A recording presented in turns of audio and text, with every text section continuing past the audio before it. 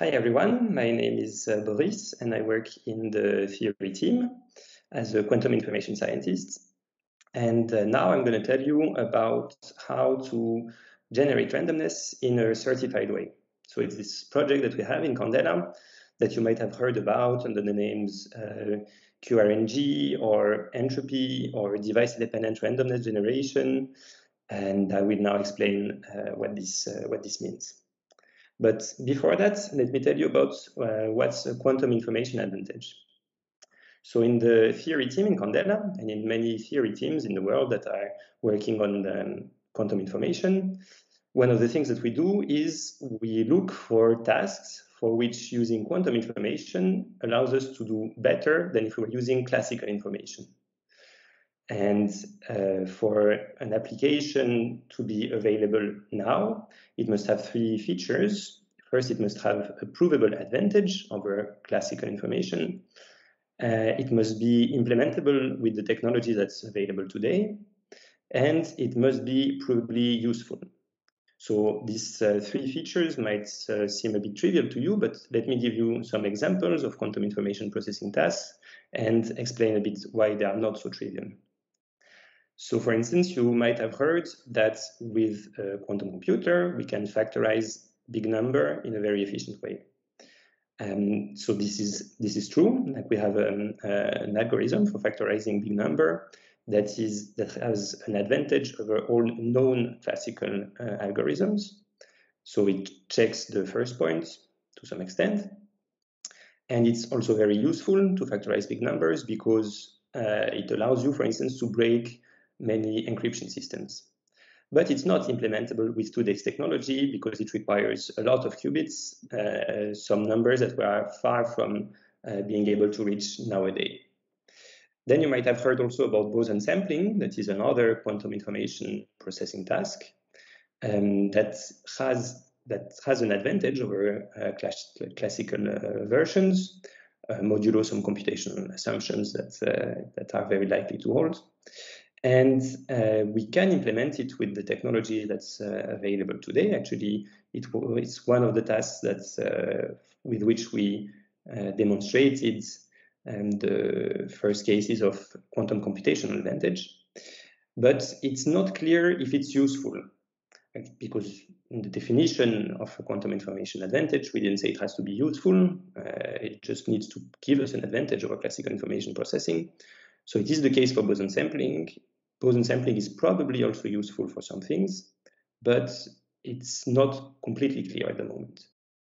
And then you might have heard also about variational quantum algorithms.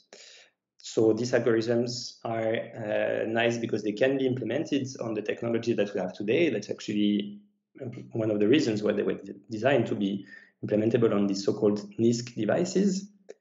But it's not so clear what kind of advantage they provide and how useful they are. So in some specific case, we had demonstrations of clear advantage, but for very, very specific cases. And in general, we don't know so well. But then there is one application that checks all the three boxes, and that is certified randomness generation. So the goal here is to be able to generate random numbers, and while we generate these random numbers, from the numbers alone, be able to certify that they are random, be able to certify that they could not have been predicted by anyone.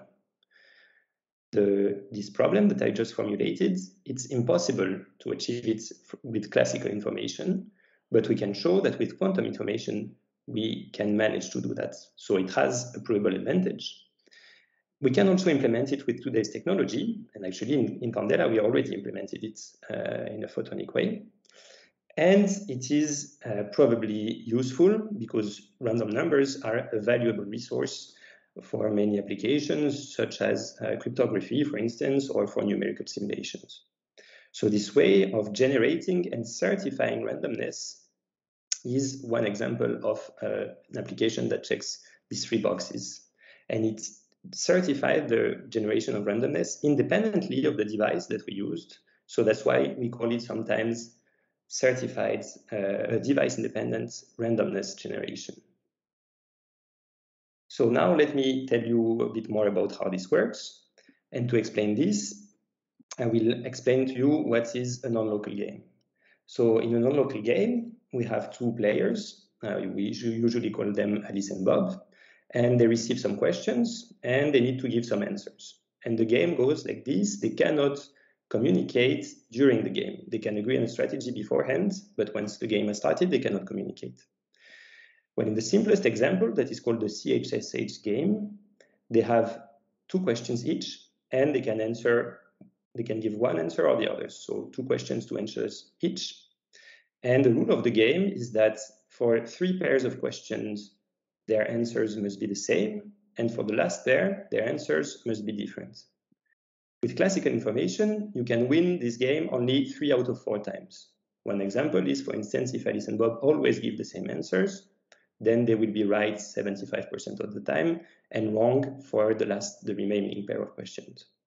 And actually, you can show that this is the best they can do.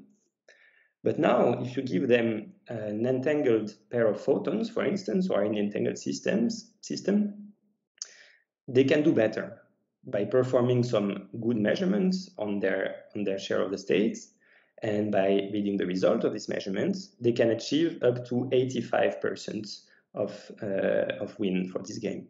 So this is an example of a quantum advantage, because we have a task for which, with quantum information, they win more than with classical information. And the thing is, this is useful for randomness certification, because you can show that if they win more than the classical case, their answers cannot be deterministic. They cannot be known in advance by anyone, even independently of the device that they use, even if they don't really know how the devices that they use behave, and even actually if quantum theory is not valid. So this is a very, very strong result that is related to one of the most important discoveries of the 20th century. And I don't have time to give you details about how this works, but this is a very fundamental result in quantum information theory. And now we have a way of using a non-local game to generate randomness in a certified way. So we can implement it on a photonic chip, for instance, which is what we did here in Quandela. So here you have a photo of the photonic chip. We send some photons to the chip. Actually, so the photons are created by our single photon sources. The entanglement actually happens also on the chip. Then the questions that we ask correspond physically to some unitary transformations on the photons. And then the photons are sent to detectors, and whether they are detected in one or the other of the detectors, both Alice and Bob have 2 detectors each, give them their answers. So the detector that clicked corresponds to the random bits. And then we can show this kind of bounds, that is the quantity of interest, that is the smooth mean entropy, this H epsilon mean, is bigger than n times, where n is the number of photon pairs that you send, some function of the advantage that they observed when playing their game, with some correction term. So I don't have time to give you details about how to derive such a relation. This is what we call a security proof. There is some complicated information theory behind it. But what's important is that now we have a certified bound on the number of random bits that we produce in our experiment. And that this bound is device independent.